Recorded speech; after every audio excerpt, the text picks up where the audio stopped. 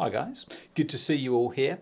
Today I'm going to show you how I painted this foreground.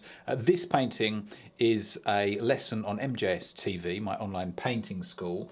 It's been filmed in its entirety. There's no time lapse. Every single brushstroke is filmed. Actually, there's over 50 lessons now on MJS TV, so go and check that out. There's a link in the description below. Also, for those of you that are interested, I have a Patreon page, and there's live streams, regular live streams, Q&As, lots going on there, so go and check that out as well. But let's get working on this.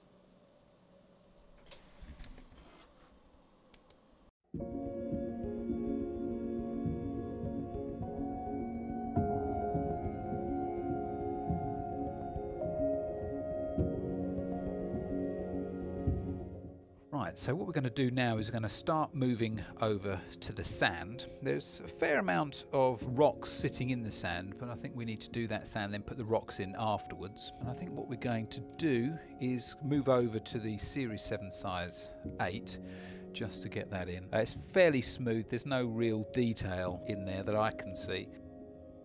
So what we're going to do is go right up to the edge of the rock along the shoreline there.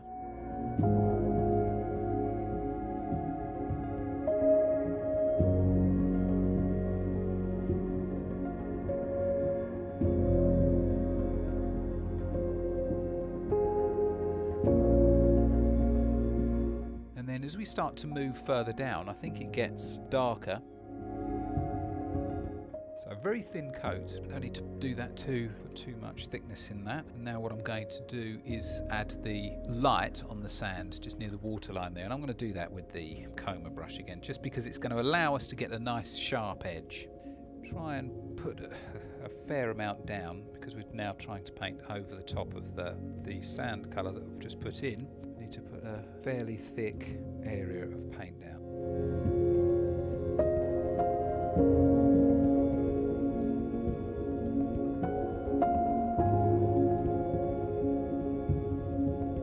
Okay, so that's good, pleased with that. Now what we can do is start adding some details to the rocks that we already have here, and also adding some rocks as well.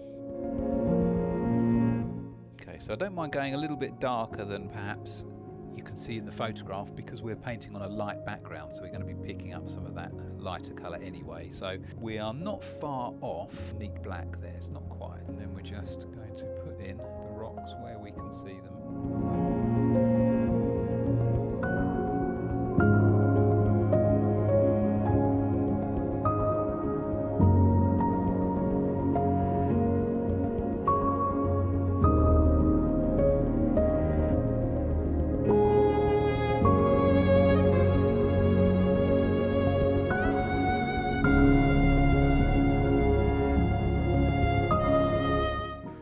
As we did before, now just adding those darker tones. As we move nearer to the front, it tends to get more contrasty, so we can make those darker tones a little darker, and actually that's what helps it to look more 3D in a way.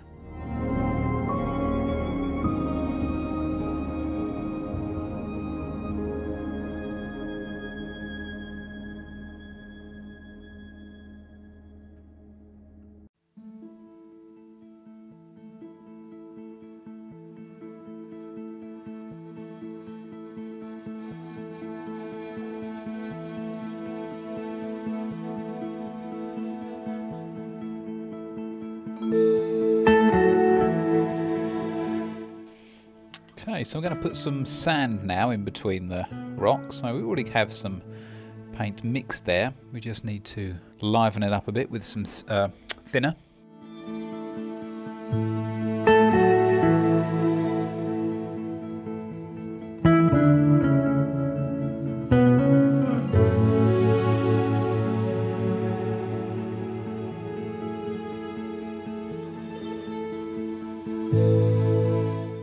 Just reflecting that sun.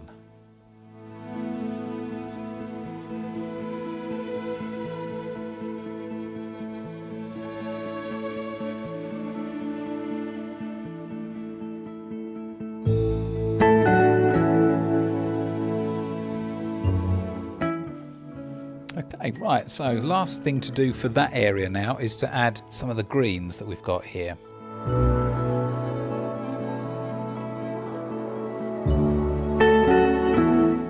Okay, so we are going to continue working on the sand. We've got to about this point here, so that's finished. We now need to just refine the sand here, then we'll work on the stones. We're generally going to move forward from there. So all I'm going to do is, first of all, going to use a mixture of brushes, the Series 7 size 8 for the larger areas, and just to go round the rocks, the Series 2 size 2. So looking at the sand here, there's no real texture. You can see a hint of footprints, but that's about it. As we start to move further or nearer to the front, then we can start to see some texture in the sand. We can see that detail. We don't need to worry about it too much yet. So I'm going to work on this area here. Now, it's not a constant colour. It does vary quite a bit. Let's have a look.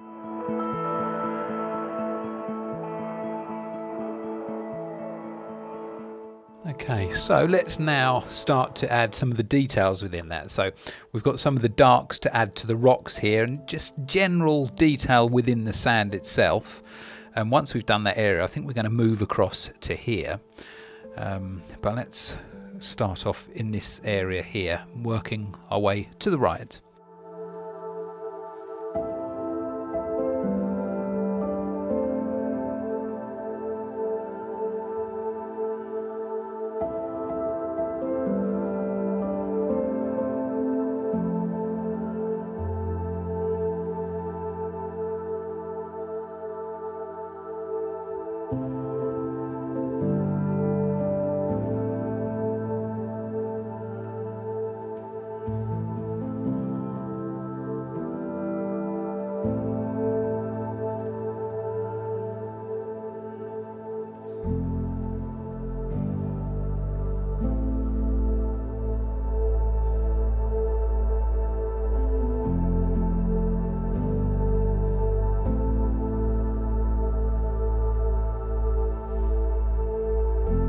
So in order for us to start working on the sand here, what I'm going to do is just give it a general but very thin coat. The reason being is I want to take out some of the little areas where you can see the panel through the brush marks here.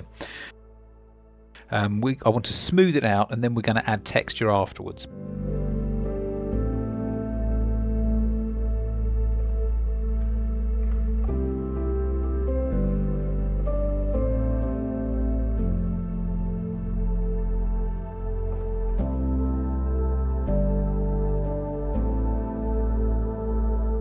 Okay, so we've got that general colour on there now. We've covered over the majority of the brush marks that we could see in the block-in.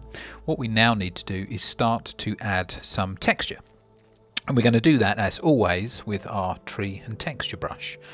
So I'm going to be looking now to keep the colours very similar, maybe slightly darkening them. We just need to give the illusion of sand, really. Now, also another benefit to having put a wet coat on first is this is